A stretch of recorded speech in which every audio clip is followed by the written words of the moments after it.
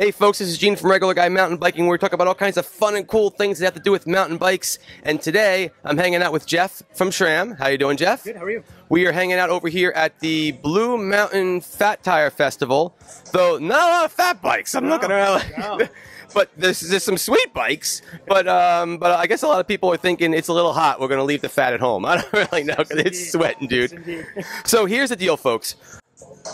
We've been talking back and forth a little bit about the ShockWiz. It's an amazing product, but we don't know a lot about it yet. We do know that it'll help tune our suspension. Right. So for regular guys like us that really don't know what the hell we're doing, admittedly, right here, this could be a tool that could get our suspension like freaking dialed in, and we don't have to be that uber suspension guy, like a guy from SRAM that knows what he's doing. So I'm gonna hand it over to Jeff for a moment over here, and let's talk about what's going on with this bike and how this whole thing works, dude. So basically, we've got a dongle which attaches to almost any air-sprung fork or rear suspension can, and the ShockWiz reads your pressure, the speed of pressure changes, and gives you live feedback on a mobile app, which you can download on any smartphone. Nice. And helps you diagnose and address what you could do to make your suspension perform better. Most people set their suspension, they forget it, and they don't touch it ever again. That's most regular guys out there. I did that. Or what we do is there's a number on the fork that says between this weight range. Yes. That doesn't attribute to style of riding, terrain. Correct. It's just temperature, an array of factors. It's how much you ate the night before. Correct. That's what you're basing your suspension on. Correct. That's not really dialed in. No, not at all. Not at all. So, I mean, it's a simple thing. You zip tie it to your bike. You have a little air hose that you fit to your air fitting on the fork.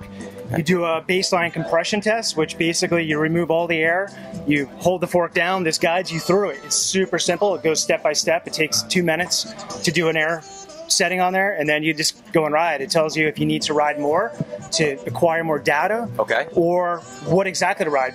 Big hits, jumps, oh really? Flat terrain. So it's going to give you all this live feedback. What I typically do is try to find an area where I could do an 8 to, say, 15-minute loop. Come back, check my mobile app, make a couple settings, go and do it again. Check the app, make a couple settings. So the app is going to tell you, and I'll get zoomed in shots of all this stuff, folks. The app is going to tell you what you've ridden so far. Have you collected enough data to accurately now tune the suspension? Correct. Now, question.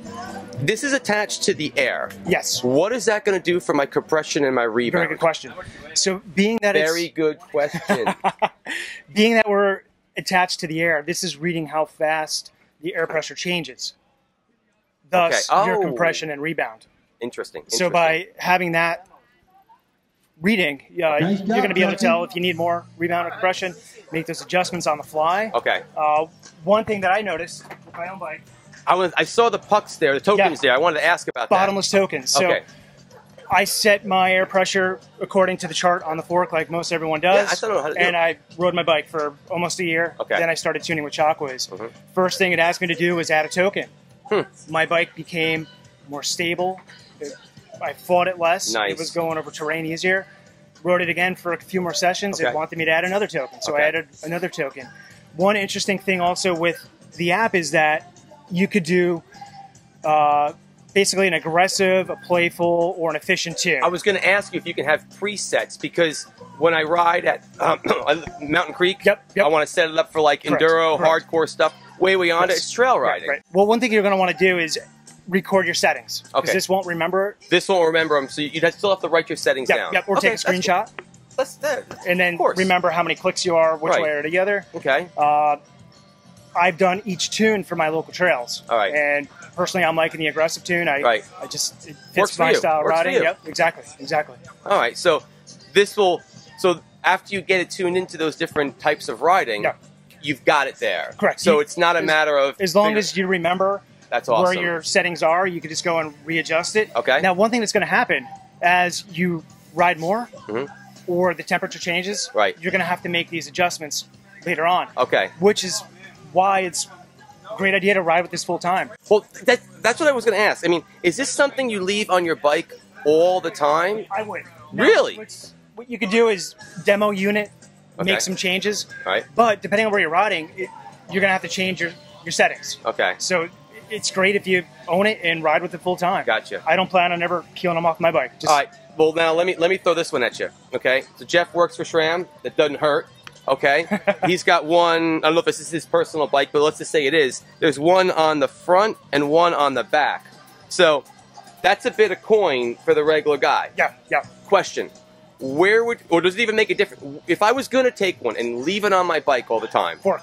Yeah, that's what I want to know. Okay, so you want to leave it on there the most. Say you're out riding, carry a couple zip ties, a diagonal cutter. You could tune your fork and then just swap that over to the rear can. Nice. And then tune that also. Cool. And, maybe 45 minutes of trail time tuning, and you're dialed in. Okay. And then you'll remember those settings. Cool. All right, man. Well, look, this has been huge. I'm going to bring my bike over a little while. Maybe I can bring it over. Absolutely. Give it a shot and everything like that. We should do that. But, probably my buddy Brian talking right now. Doing an interview, Brian. All right, well, Jeff, look, dude, thank you so much for this. This is a lot of help. I picked up some things I didn't know before. Yes. Yep. And we'll take it from there. Folks, keep the party on the pedals. Thanks for having Jeff over here, giving us some info, and we'll catch you later. Bye-bye. Thanks, man. I really thank you for that.